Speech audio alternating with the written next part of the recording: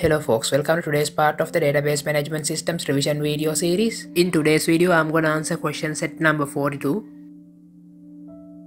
We have to answer this question based on this given scenario and these two tables.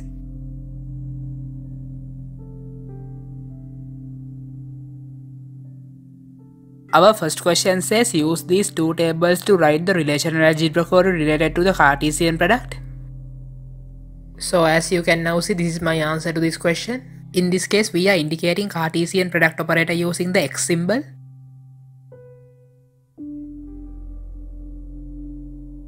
Then in the second question, we have to show the output related to the answer we were given to the first question.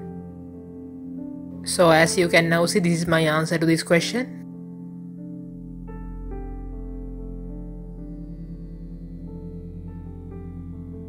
And that's all I had to answer in today's question set. So see ya.